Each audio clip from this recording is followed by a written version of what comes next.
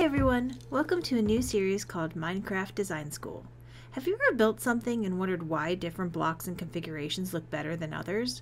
We'll cover various design principles to explain why this happens. In today's episode, we'll focus on color. Let's start with the basics by building a simple color wheel. The primary colors are red, yellow, and blue.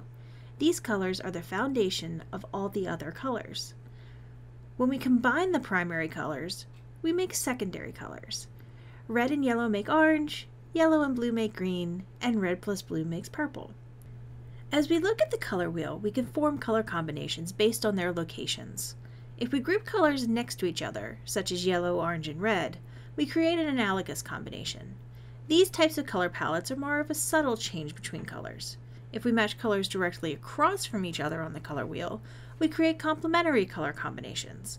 Complementary palettes are bolder and draw attention. A monochromatic color palette consists of different variations of a single color. For example, these groups of blocks. I'm showing each of the colors from the color wheel as well as a group of neutral colors like white, gray, black, and brown.